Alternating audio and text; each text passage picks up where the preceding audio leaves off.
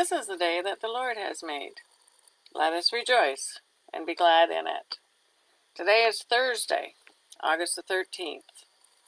I'm Pastor Linda from Bethel Thedford, and it is a gorgeous day out there today, and you know I didn't even check to see what was going to happen today. Been busy all morning so far. Philippians 4, 6 and 7 says, don't worry about anything, instead pray about everything. Tell God what you need and thank Him for what He has done. And then you'll experience God's peace that will pass anything that you could ever understand, and His peace will guard your hearts and your minds as you live in Christ Jesus. Let's pray. Heavenly Father, we thank You for being with us today.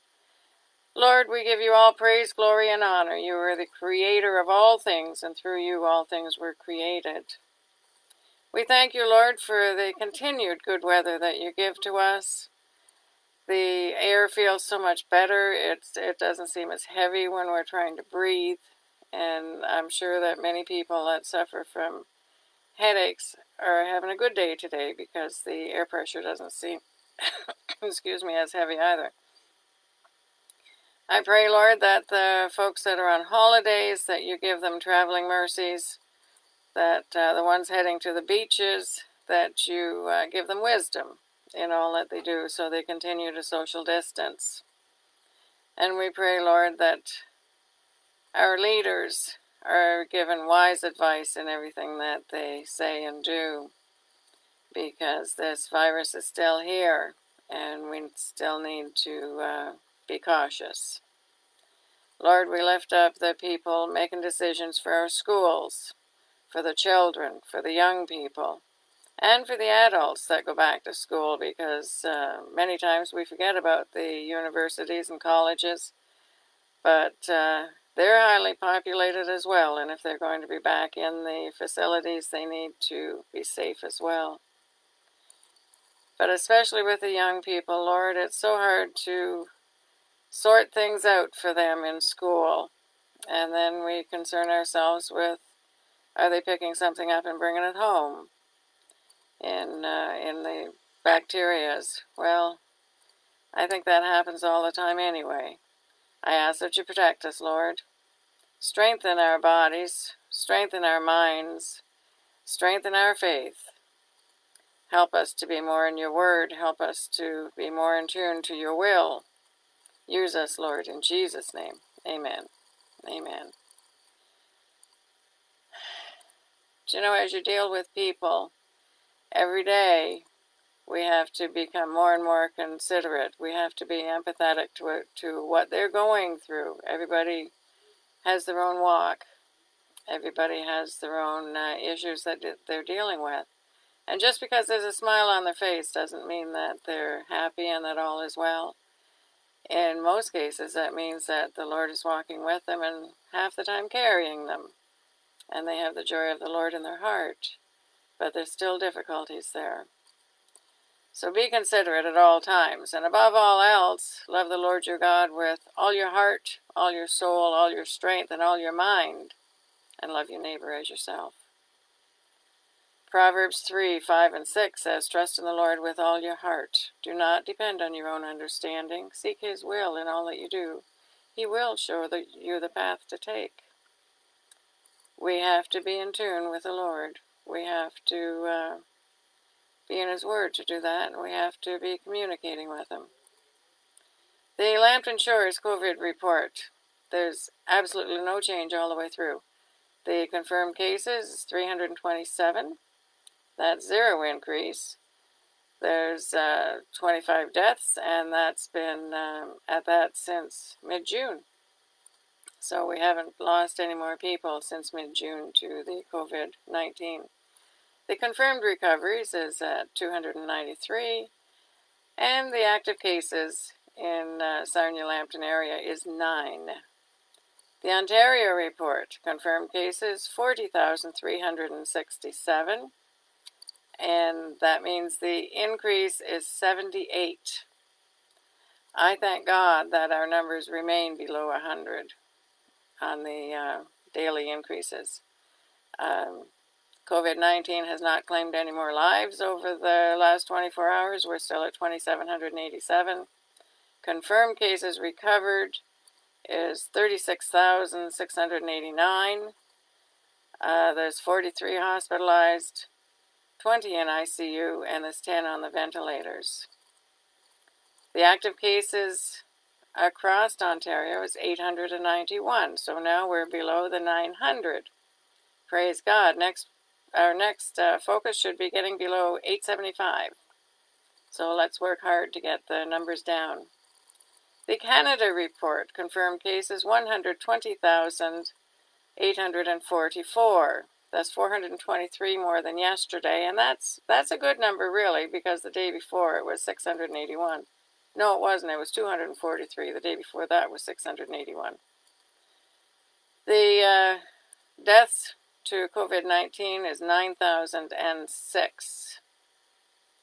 The confirmed cases recovered, 107,148.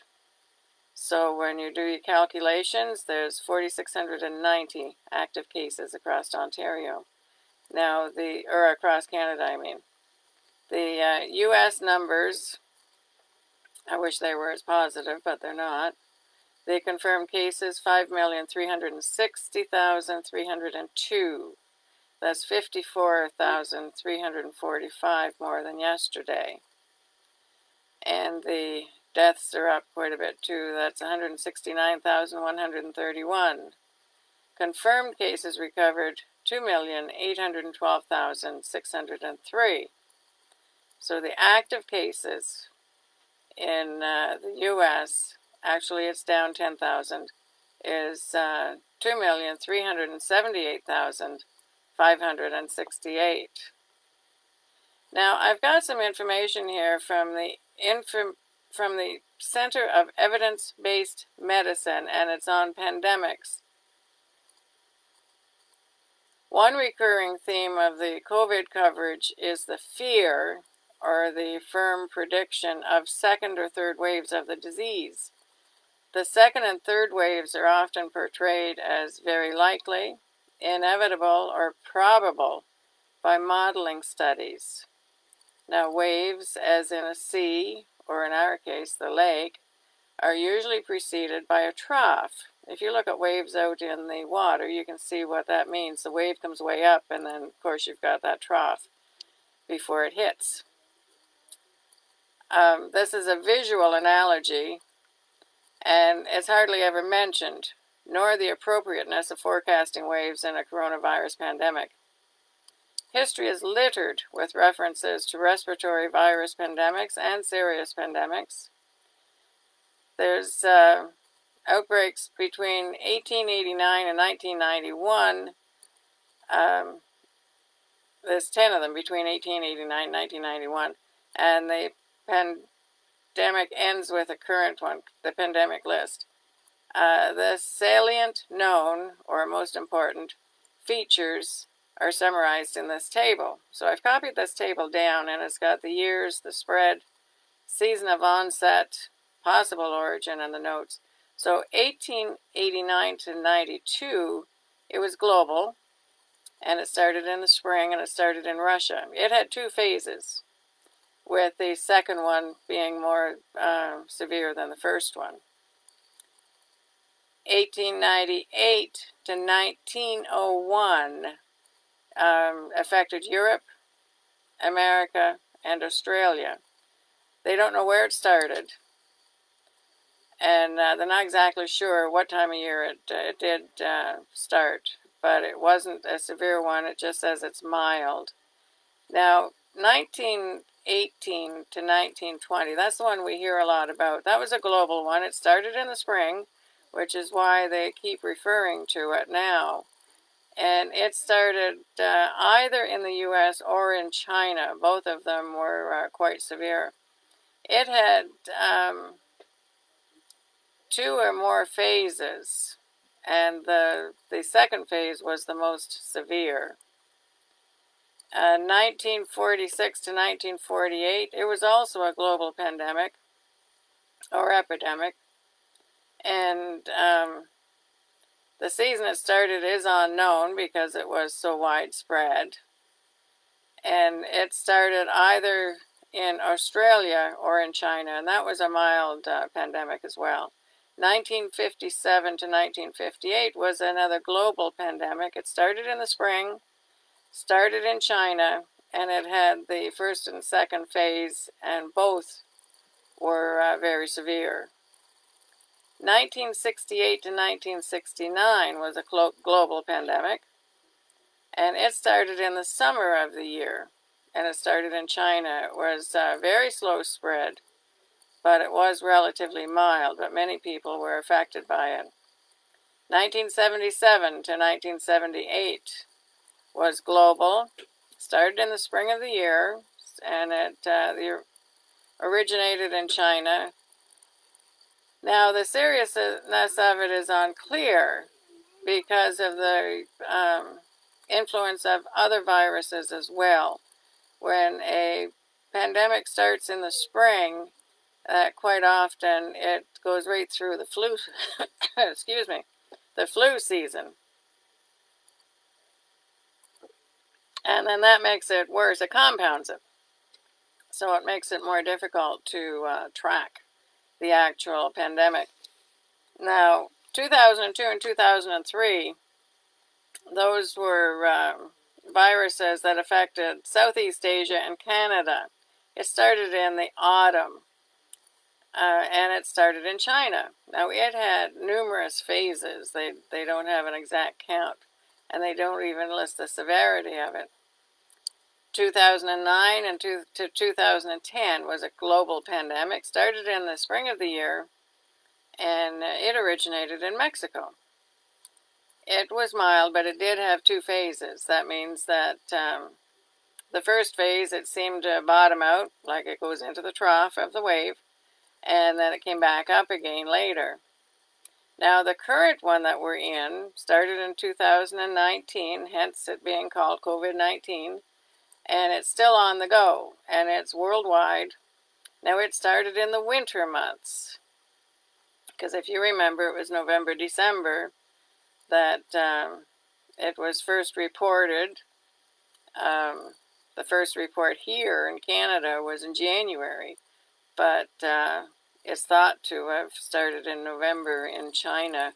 And you've got to wonder when it actually started here too, because you can probably remember back where numerous people had respiratory virus-like symptoms in the late fall, so it's hard to know. This is a pandemic that is still on the go. We're still in the first phase, and we don't know if there's going to be a second phase, but we always need to be prepared for it. Now, the table schematically summarizes what is known about the outbreaks. With the exception of SARS, COVID-11, and SARS-CoV-2, all of the other outbreaks have been attributed to influenza A. That's a virus that's been around for years and years and years. And it's by either positive laboratory findings or inferred by antibody profiles constructed or by seriological surveys of living survivors. So the more information we get on these viruses, the easier it is to track. And the easier it is to track, the better it is to make plans on how to take care of it, how to protect people. And that is the reason that we're constantly told to use proper hand hygiene. Keep your hands away from your face, and wear a mask if you can. There's a lot of people can't wear masks. They find it claustrophobic, and usually the claustrophobia is what causes the difficulty in breathing. Sometimes it is the breathing itself, but there are fabrics that are easy to breathe through. And you also need to social distance. Social distancing is the best, as far as I'm concerned, because if you're not feeling well, or if you're feeling unsure as to whether you should be out where people are, then you isolate, that you stay home. And yes, socially and mentally that's not the best, but it certainly is the safest. Certainly is the safest. So while we're on the downswing of this virus here in Sarnia-Lambton, we need to realize this thing, it can just rear its ugly head anytime. We can be free of it for a period of time, and then it can start right back up again because it's still out there. And we're coming into flu season as well. So that's going to compound it. So be cautious in everything that you do. Protect yourself and protect other people. Okay, that all being said, our scripture for today is from the book of Hebrews, and it's chapter 1, and it's verses 1 to 14. Now the heading of this one is God spoke through his Son. And we know who the Son of God is. It's Jesus Christ. He was born to die for each and every one of us, to give us the opportunity to have eternal life with him, with God. But that's got to be our choice, because you know, when God created us, he created us special. We're created differently than all of the other animals. We've been given the right to make a choice, and we can choose what we're going to do. Are we going to choose what is right, what is good, or are we going to choose what is wrong, what is evil? It's entirely up to us, and we can't make excuses about anything else. We need to make sure that we're going to do what's right. And when you look around the world, more and more people are hearing about the Lord, but there are so many people that don't know God, and they're following false religions, pagan religions, religions led by the devil. And we need to be ever so cautious. You look at these people that are attempting to grab kids, little kids, because child trafficking, human trafficking, is big business. And it's not only the pandemic we've got to be aware of, it's physical safety as well. All right, Hebrews 1, starting at verse 1. In the past, God spoke to our ancestors through the prophets many times and in many different ways. But now in these last days, God has spoken to us through his Son. God has chosen his Son to own all things, and through him, he made the world. The Son reflects the glory of God and shows exactly what God is like. He holds everything together with his powerful word. When the Son made people clean from their sins, he sat down at the right side of God, the Great One in heaven. The Son became much greater than the angels, and God gave him a name that is much greater than theirs. This is because God never said to any of the angels, "You are my Son. Today I have become your Father." Nor did God say to any angel, "I will be his Father, and he will be my Son." And when God brings his firstborn Son into the world, he says, "Let all God's angels worship him." This is what God said about the angels. God makes his angels become like winds. He makes his servants become like flames of fire. But God said this about his Son: "God, your throne will last forever and ever. You will rule your kingdom with fairness. You love right and hate evil. So God has chosen you from among your friends. He has set you apart with much joy." God also says, "Lord, in the beginning you made the earth, and your hands made the skies. They will be destroyed, but you will remain. They will wear out like cloths. You will fold them like a coat, and like clothes you will change them. But you never change. Your life will never end." And God never said to an angel, "Sit by me at my right side until I put your enemies under your control." All the angels are spirits who serve God and are sent to help those who receive salvation. Praise God. Thank you, Lord, for your word. 1 Timothy 2, verses 1 to 6 says, "I urge you first of all to pray for all people. Ask God to help them, intercede on their behalf, and give thanks for them. Pray this way for the kings and all who are in authority, so that we can live peaceful and quiet lives marked by godliness and dignity. This is good and pleases God our Savior, who wants everyone to be saved and to understand the truth. For there is one God and one mediator who can reconcile God and humanity, the man Christ Jesus. He gave his life to purchase freedom for everyone. Let's pray. Heavenly Father, we continue to sing our praises to you, to give you all honor and all glory. It's because of who you are that we do this. You are the creator of all things. You are God, the one true God who sits on the throne. We thank you, Lord, for the sacrifices that you had made on our behalf. We thank you that we can have a personal relationship with you. We can call you Abba, which means Daddy. We can know at all times that you love each and every one of us. We can count on you for peace in our spirits and joy in our hearts, the joy that only comes from you. That doesn't mean happiness all the time. Happiness is from circumstances. The joy is from you. We thank you, Lord, for walking through difficult times with us and sometimes carrying us because we don't have the strength. We thank you for giving us strength, Lord. Give us wisdom during these last days of summer. Help us to walk the path that you set out for us. Help us to make wise decisions, Lord. Help us to be considerate of all other peoples.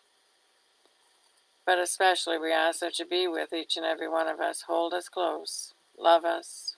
Use us. In Jesus' name, amen. Amen. Ephesians 4 verse 3 says, you are joined together with peace through the Spirit. So make every effort to continue together in this way. Trust God in all that you do. Isaiah 41:10 says, don't worry because I am with you. Don't be afraid because I am your God. I'll make you strong and help you.